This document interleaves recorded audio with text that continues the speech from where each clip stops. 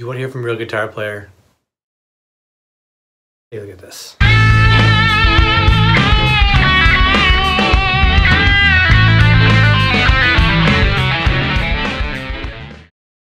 Hey guys, welcome to 6 String Corner. This is Tony. I'm here on the floor where the magic happens with effects. What we're going to talk about today are overdrive pedals. This is part 3 of my pedal power series. So if you haven't watched the first 2, they involve making sure your guitar and your amp sound fantastic before you get to your effects. I suggest that you take a look at those first and then come back here and we'll talk about the overdrive pedals. That's exactly what I get asked about. What's often a good first pedal to get? Everybody's a little bit different. I generally will say if you're not really sure, go with some kind of overdrive pedal. We all like to rock and roll. We all like to have a little bit of grit, a little bit of gain to our sound. There's tons of them out there. This one's a little bit beat up. This is my Ibanez. It's a tube screamer. There's different variations of it. We're kind of missing a little dial right there, but it still works fantastic. It's about $100.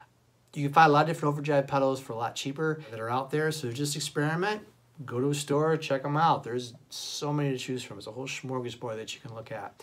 There are different types of overdrive pedals. There's the tube screamer. So this is my sound that I have here without any effects on it that I'm going with. Okay, I put a little bit of gain on my amp. So I want to put a little bit of grit on it. So it gives a little bit of grit to it. That's an overdrive. That's actually the tube screamer sound. And some of you would like to go with something a little bit more heavier with a distortion.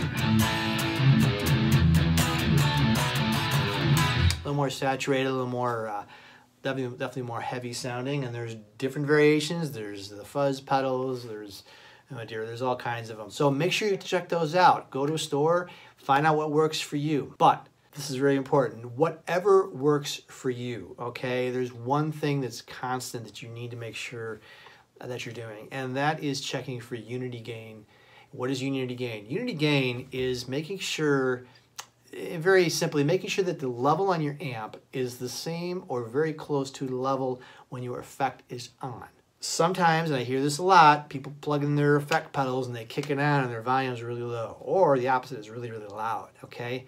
Balance it out. Go back and forth to how the amp is with the effect off. You know, kick it on, adjust those levels, and make sure that you're pretty close to unity gain. Now later you may have a song or a style or something that you want to do, you want to really crank that.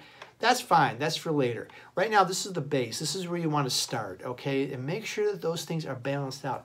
And then have fun. Adjust your drive. You may have tone controls. You may have all kinds of different options that are on that pedal. And go back and forth and see how well it works. And as long as your amp is sounding good, your guitar is sounding good, and now you got an overdrive that's sounding good, man, I'm telling you what, you're going to have one killer sound just with that. Thanks for watching.